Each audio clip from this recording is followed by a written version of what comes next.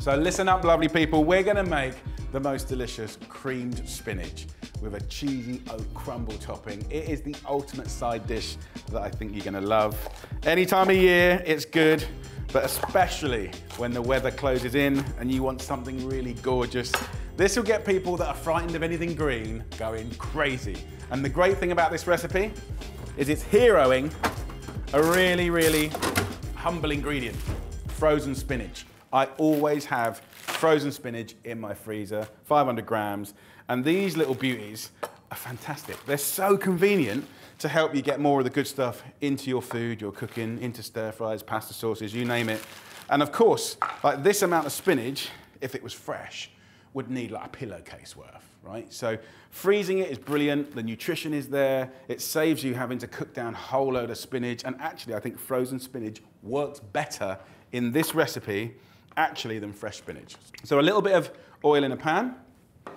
Let's get the garlic starting the story. So 2 cloves of garlic, just finely sliced. That's the beginning, so let's get those into the oil, like this. Let's get some nice oregano. And then we've got some nutmeg, about half a nutmeg goes in.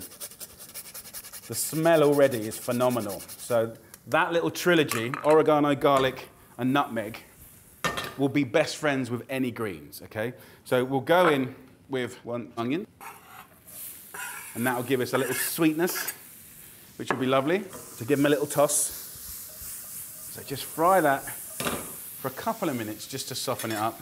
What I'm also trying to do is create textures. So I'm gonna cream the spinach, so it's actually quite smooth and quite spoonable. But then on the top, make a beautiful cheesy oat crumble. So crunch, softness, sweetness and garlic and cheesiness and loveliness. So yeah, I'm very excited about this, as you can tell. We'll get some seasoning happening, some salt, sea salt and some pepper for sure. Mix that in. So let's talk about frozen veg. What have I got in my freezer all the time? I have spinach, peas, sweet corn, French beans, cauliflower, edamame beans, broad beans. That's pretty much it, right? But they're brilliant. They're brilliant. And of course, you can just take a little handful, a tiny bit. If I'm making like a little minestrone soup or a casserole, I can just grab little bits and just pump up the color, the texture, the flavor, and of course, the nutrition. Let that thaw out and cook down for about 10 to 15 minutes until it's quite deep, green and dark. And then we'll season it up, and then I'll show you what to do next.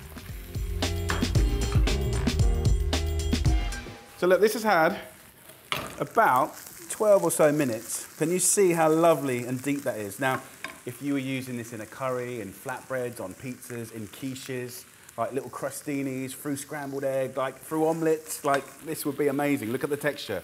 Dark, deep, irony, gorgeousness. Right, I'm gonna use the food processor because I wanna cream the spinach. You don't have to, but I want to, okay?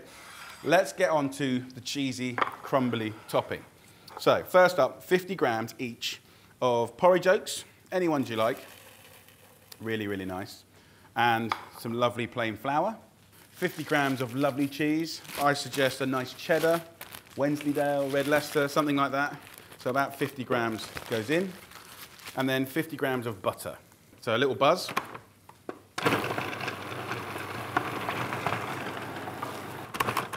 When it comes together like that, that is when I like it. So I'll put that onto the board here, like that. And then I'm going to take this lovely spinach and put it back in here. Now, you can go chunky, or you can go really smooth, or somewhere in the middle. It smells absolutely lovely. So to give it that richness, we're going to use some lovely creme fraiche. Good couple of heaped tablespoons go in. Now, look, guys, you could use single cream, double cream, no trouble at all. Just enough to kind of bind it and enrichen it. And if you want to put a little bit of Parmesan or cheddar in there, you could, but I've got that in the topping.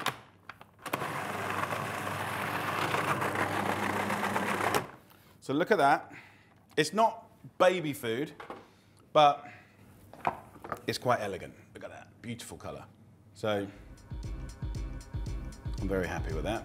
So just put the spinach into a nice dish, like that. All of that spinach out. Look at the colour. Really, really nice. And then the crumbly topping, just break up like that on the top.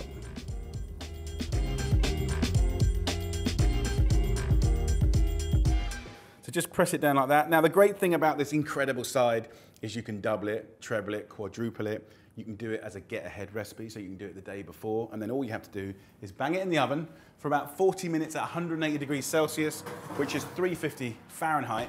So I'm gonna have a little clean down, and then I'll show you what it looks like when it's done. It's gonna be amazing.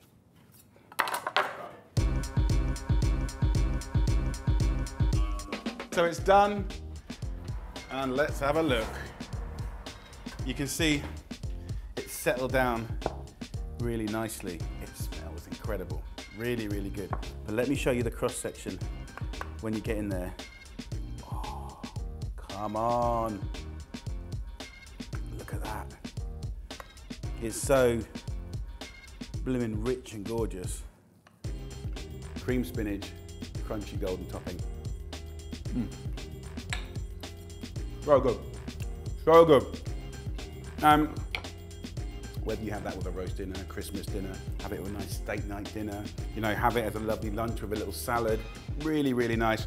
You can make a bunch up and put them in the freezer, knock them out. It's a brilliant side. People love it.